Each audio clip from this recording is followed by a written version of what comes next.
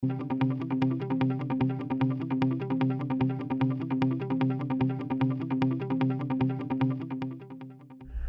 we get often asked is, how do I know I fired to exactly a cone 6? So I'm going to explain that to you today, and I'm going to be using a couple of data and information that we have here from Orton.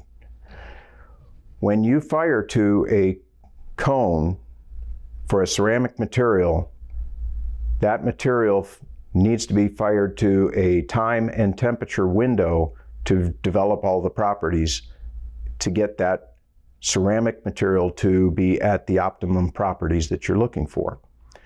This can be done in a number of different ways by changing the heating rate and the time of the firing.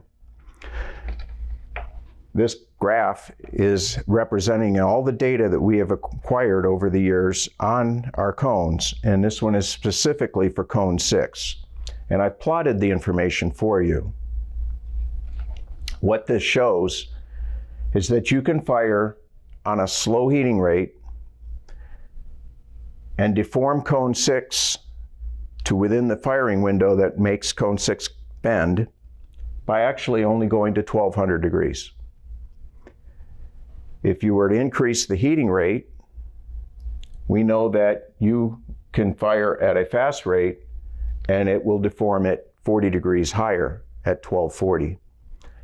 Most of the medium rates that we program electronic kilns to fire on end cone 6 at a temperature of 1222 degrees, which is in the middle.